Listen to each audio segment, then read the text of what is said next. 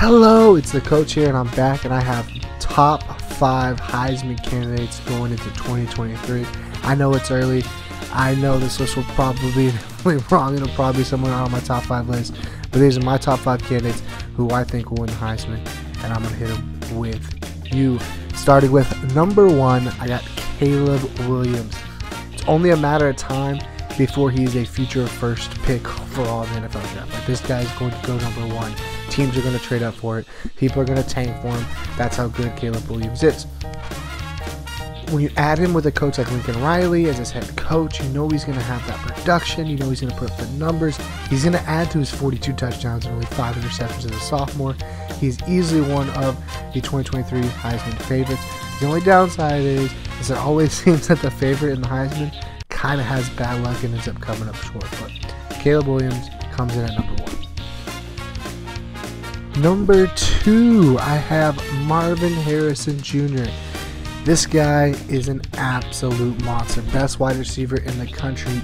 Easily was on a really good Ohio State team. Had a lot of good wide receivers. And I think he's going to be the dude this year. You're probably saying, Coach, wide receivers never win it. There's no chance.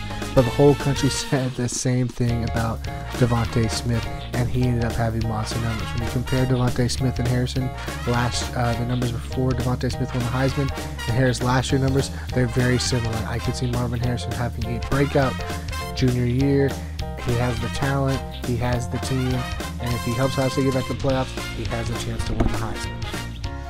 Coming in at number 3 on my Heisman list candidates of 2023, I got Jayden Daniels. Now, Jayden Daniels had a pretty good season with LSU last year. He's a dual threat QB, so you're going to get the passing numbers, you're going to get the rushing numbers, and that always gives you a chance. And then you throw in the fact that he's going to LSU. LSU had a monster second part of the season. He had a monster second part of the season. He kept LSU relevant, got him to the SEC title game. Didn't end up well against Georgia with him, but I think LSU's improving. And if LSU keeps improving and LSU's in the mixture, you got to give Jayden Daniels a chance. So he's going to keep the momentum going. I see Daniels being kind of like a Hendon Hooker type, possibly. Maybe he's the Hendon Hooker of 2023.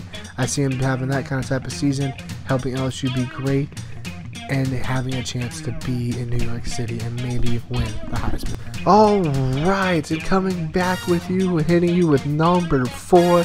This candidate is interesting because I don't know if he's actually a top contender for the Heisman or it's me being a homer for an FSU player. You probably know who I'm talking about. I'm talking about Jordan Travis. But FSU had a good season last year. They kind of rebounded after having about 4 or 5 mediocrity-filled seasons and just being terrible. Jordan Travis brought us back on the map. I think he's a great college QB, and with the ACC being kind of weak in my opinion, and Florida State on the rise, I could see Jordan being a dark horse for the Heisman. I'm calling it now. He's going to have a 4,000-yard passing season and 500 rushing yards. He's that kind of guy. He has that kind of ability. It's going to come down to how many wins can Florida State get and for him to be in the mixture and kind of how the season plays out. But I think Jordan Travis is going to be in the mix for the Heisman. We shall see. The dude's going to put up monster numbers, and watch out because he could be there in New York. Last on the list, we have my 5th and final Heisman candidate of 2023. I know it's early, but here he is. I got Nick Singleton. This guy is one of the best running backs in the country. I know a lot of people are going with other running backs as kind of their running back choice on the Heisman candidate list, but I had to throw in him as a running back. I had to throw him in the mix because I think he has the potential to be in the Heisman mix. He had 1,000 yards rushing as a freshman, and I think Penn State are going to need him to step up.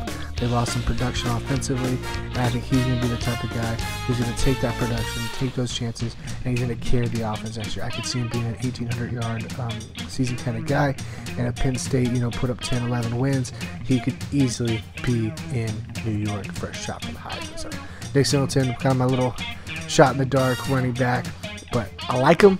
I think he can do it. I think he gives Penn State the best opportunity to be successful. So those are my 5. If you had one guy that I missed, a guy that you think is better, let me know in the comments. Thank you. Please like and subscribe.